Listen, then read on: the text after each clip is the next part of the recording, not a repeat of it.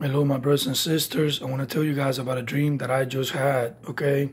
I'm shirtless. I don't have a shirt on. And I just got out of bed. So, look at my bed.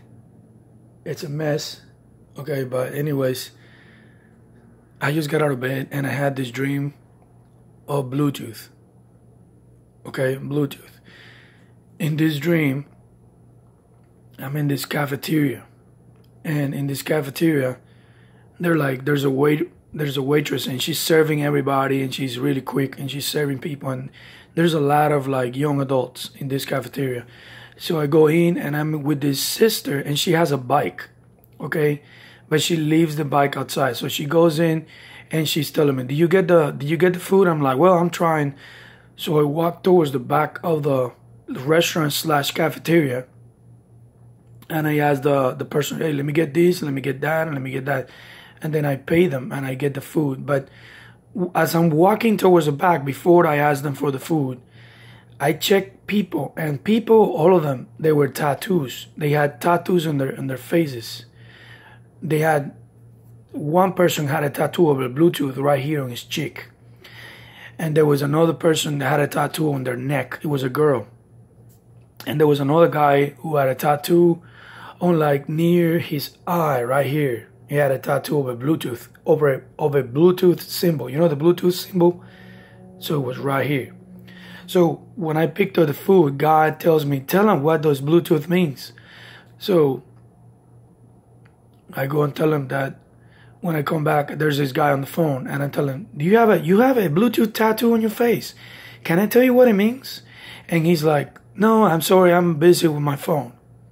So I'm like, all right. So there's this girl sitting on the same table, and she looks at me and she's like, yeah, I do have a Bluetooth tattoo. So she moves her shirt a little bit, and there is a Bluetooth tattoo right on top of her breast. Okay, I don't see her breast, but right on the section when she has her breast, her right breast on top, there's a Bluetooth tattoo, like a tag.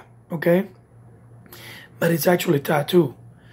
So I tell her, you want to know what your tattoo means? And she's like, it's something about internet. It has to do with internet. I'm like, no, those are actually two ancient runes. And they're ancient runes that when you put them, the two of them, when you put them together, it means shelter. It means sale. It means like housing. Right? So everybody in the restaurant, they have my attention. All of them are looking at me like crazy.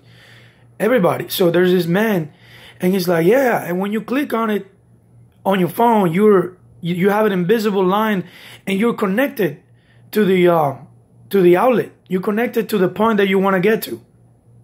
And I was like, that is correct, sir. So everybody today, they have an invisible prison chain. They're in shackles. And they need Jesus. Everybody here needs Jesus Christ. Everybody was looking at me like I was crazy. But some of them, they were understanding. And most of these people, they had that tattoo here on top of their cheek, on their neck, the girl on top of the section of her breast. And he was like a tag, and he was the Bluetooth symbol. So I was trying to tell him. And it's true, whenever you click on your phone, the Bluetooth symbol, you're actually connected to a source. It could be music, it could be information, it could be to the internet, it could be to some other source. But there's actually in the invisible world, in the spiritual world, there is a line that's connecting you. The thing is just, it's invisible. We cannot see it, but there's actually a line that's connecting you to that other point. And I was telling them that in the spiritual world that you cannot see, in the invisible world, you have a line connecting you to another point, and you are actually trapped. You are linked. And I was telling them, your phones have been given to you to little by little create a prison cell, a shelter, so you guys can be enslaved completely. And I was telling them, you're already enslaved by your sin, but you're going to be more enslaved. They're going to make you complete slaves of the system. And people were looking at me, and some of them were telling me, oh, you're conspiracy theories. Some of them were really paying attention. The girl that she was showing me the Bluetooth tag on top of below her neck, right there on top of her breast. She was shocked. And there was this man over there who was coping with the things that I was saying. He was nodding, and people were talking to him. And he was so real. And then the dream ended, and I woke up. And I'm here telling you guys, you know, I don't believe the Bluetooth mark is like the mark of the beast or whatever, but we have to be prepared for what's coming. We have to be ready.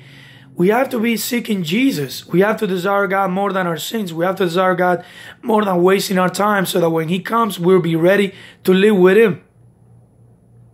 We'll be ready to live with Him. So thanks for watching. Take this to the Lord, and God bless you guys.